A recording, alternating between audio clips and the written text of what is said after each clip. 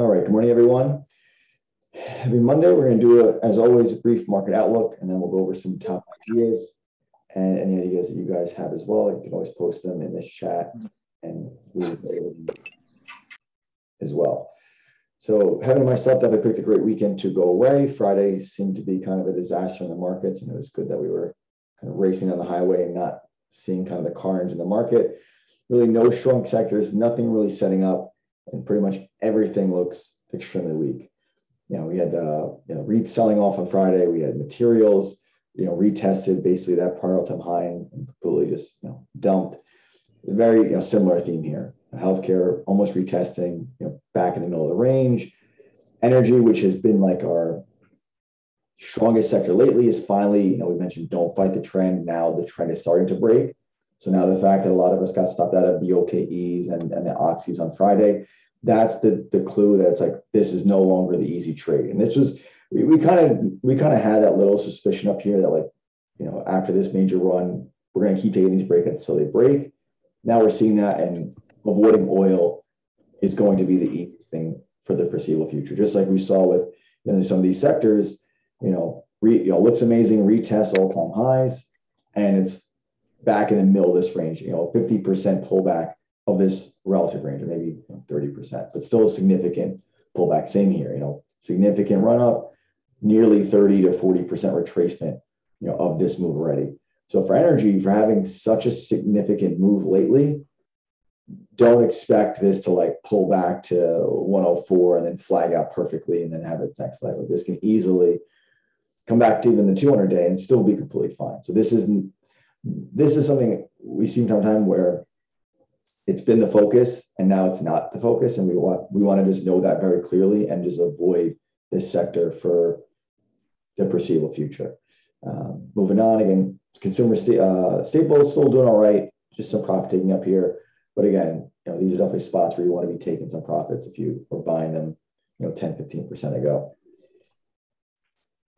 Utilities, again, like we talked about last week, they were just getting tired up here after the vertical move was on. It just seemed like a reset need to happen, and not a lot of this. Some of the sectors not too surprising. Some of the ones that were kind of in the middle of the range was a little bit more surprising, and then the weakest sectors, biotechs continued to just kind of H over. We saw that with telecom as well. We were expecting this breakdown through 110. We can just see the breakdown stage that it's in. We just see that it continues to H over, and this shouldn't have been like a shock that we were, to see this breakdown. It's in the stage 4 downtrend. Same with the material sector. The industrials still in the same breakdown, and the SPY as well looks like it's heading back towards these lows. But again, we're in this range bound market. Everything looks perfect at resistance. Everything looks absolutely horrible at support. We often want to do the opposite. We think we want to buy near resistance. We want to be selling. And we also want to be selling near support. We want to be thinking to buy. We're not trying to be the hero and catch 410 on the way down or 420, wherever this is going to stop. We want to see it settle, maybe shake out. Maybe it still needs to really shake 400. And then we can find those buys on the way up where we have that 10% range to take advantage of. Where up here, the broad market has already gone up 10%, and it's hard to expect that follow through. So this is, we don't want to be trying to catch the low here. We want to let it, whatever it's got to do, and then try to find those buys here. So I would expect even this week probably to be very hands-off. Going on a couple of the top ideas I'm looking at, I don't expect them to go. The C still could not break 70. Right now it's breaking, the recent support. So we probably won't have to buy 70. Maybe this breaks down into the 60s and we find like a bigger support buyback than having to buy the breakout. This ESS, one of the REIT names, was able to retest or test a new all-time high, and of course sold off on Friday like basically every stock. But this is still very strong. That through this 360 area in time could be a very nice little breakout when the market kind of finds its footing. Same in that same REIT space as EQR, same thing. These are both very strong REIT names, both top right, both basically kind of blue sky breakouts, and both same action. They put in new highs, and then with the market, they kind of pull back in. So these are two names. More so ESS and EQR would be ones I'd focus more closely on than like C. Like this, I don't expect to anytime soon.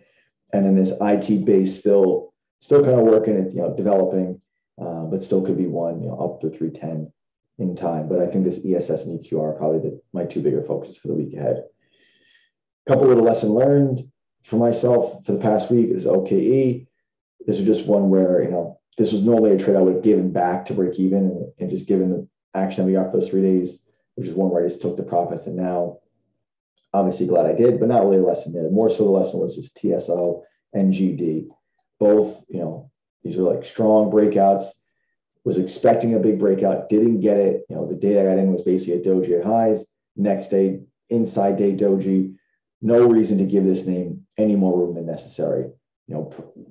Respect that stop. Took the 2% loss, and this would have been a 10% loss, if not more, at this point. That's a nothing loss to me, and we can easily go back into it. And same with this GD. This was like a 0.5% loss. We're expecting this breakout. There's 247. We just didn't get it. Not a big deal. 0.5% loss, insignificant. Could easily go back and trade this name again. So for me, that the bigger lesson this week was just for more so these failed trades. This could have been a 10, 15% loss. This was a 5 or 6% loss, and they both were basically insignificant losses. So yeah, that's really it. Heaven, if there's any top ideas, you can go over them now. I would not imagine there is much. I don't have much that I'm looking to buy right now. I mean, the name of the game for sure is to be hands off right now when it comes to swing trading, and just kind of doing some market research today, looking for relative strength, looking to see which sectors are holding up if the market decides to continue to sell off today. Definitely the same sort of lesson learned this past week of just being willing to take, break even loss. Well, not even a loss, but the break even or, 1% loss just to get out and kind of preserve the mental capital more than anything else. And just be able to tell yourself that you can get back into the trade when it sets up again. So same thing with GD. I was in that one, Oxy, all these other names that ended up selling off. But that's also why we got stop losses, which is another reminder this week, because Friday, obviously, we were not in front of the screens. We were allegedly cruising 100 miles plus on nice mountain roads, allegedly.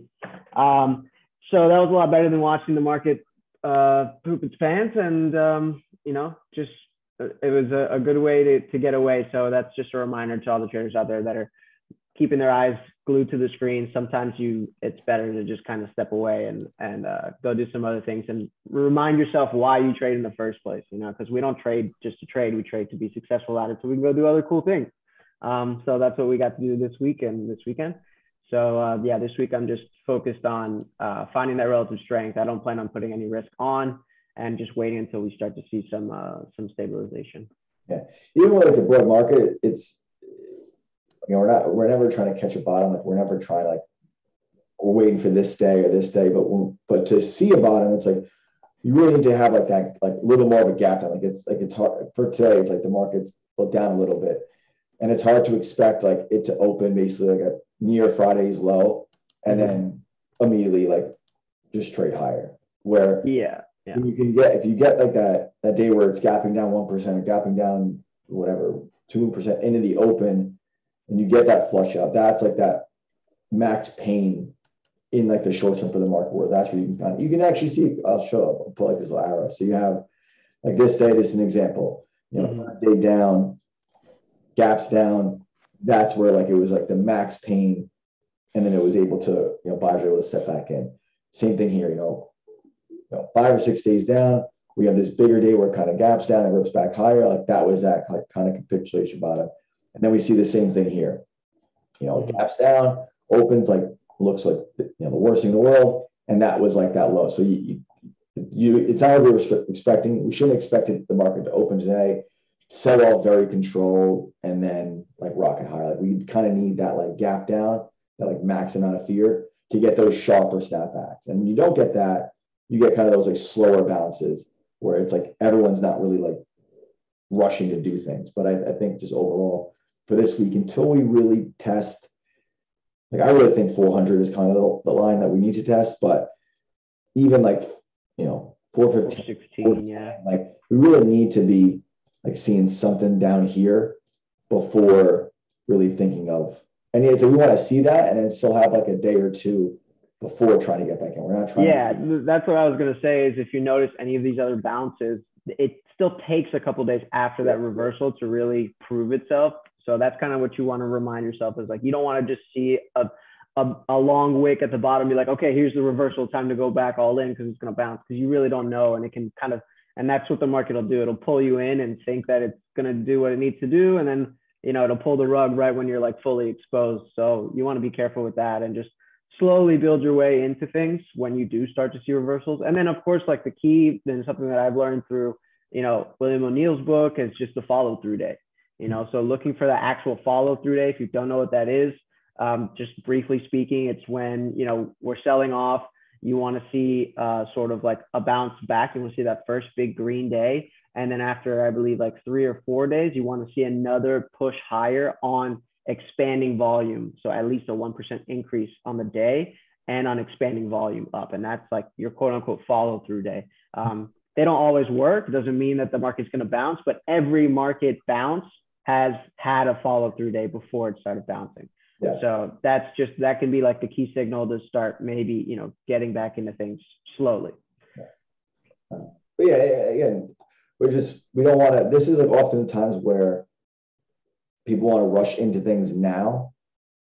Not like this exact moment, but like, if we're starting to bottom, it's like people are trying to rush in too soon that like, if you're, everyone wants to catch this day, and it's so much harder to catch this day than to like get in the second or third day here and then be involved in this move, where it's like so much easier just to wait for this than to try to rush in it and try to, I'm going to get, 412. It's like, that's, we don't want to be trying to do that. We want to just let it settle out, know that, okay, our risk is much tighter now looking to get in.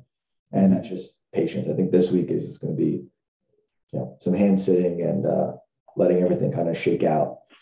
Yeah.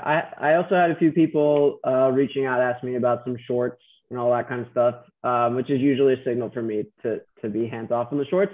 Most of them are really, really extended here. I mean, even it sucks that I had called this Solar Edge to a T that it was like Hing over, SEDG. Edge, yeah. So I was looking at this one for the short when it was kind of bear flagging there for a few days before that big dump on Wednesday. But I completely missed that. Just was not there watching it. But yeah, most of these shorts are pretty extended to the downside. So I would be pretty hands off on that side too. Yeah, if you weren't short anything going into Friday, it's like it's almost like a pot. And that's like, I think that the hard part with shorting is that after the fact, it looks so easy. Even like this, if we like, obviously none of us were thinking these sells were going to happen, but it's like, you got to really be shorting here. Like you can't, like when it starts to look so obvious now, it's like you're never. Yeah, it's always a lot easier than after the fact. But in like basically, you could have made a shit ton of money if you, instead of having stop losses, you had like a order that would just convert your position to a short, and you would have banked, right? But I mean, it shoulda, woulda, coulda. You never see that coming. And we on the prop days we would do that. So say you were like long 100 shares, you would have a sell stop in for 200 shares, like to sell 200. So you would right. So you'd go back. Yeah, you'd take the downside. If you're going into a trade like in that mindset of I want to buy 100 shares of TSCO, but then if I'm wrong, I'm going to short 200 shares. Like that means you have no conviction in the idea. Exactly. Yeah, you're going to get chopped up either way. You're probably going to must have both because you're going to yeah. you get stopped out, flip short, and then it's going to go back to 240, and then it's like. And that just snowballs. It just snowballs the loss so much because once you start getting chopped up like 2-3 times into something like that versus just taking the loss and then reevaluate. Like I think you have to hit the brakes and like go to zero first before going in reverse. You know what I mean? So yeah, that's yes. I gotta shake that. Like I remember I did that a couple of times in the prop days. We would like flip short when the ideas didn't work. I'll ask him if he remembers. Yeah. All right. Well, yeah, I didn't have any member ideas. Actually, there was one I noticed in Alpha. What was it? It was Kusha. Kusha was showing us a recent IPO. Let me pull it up. Hold on. It's STER.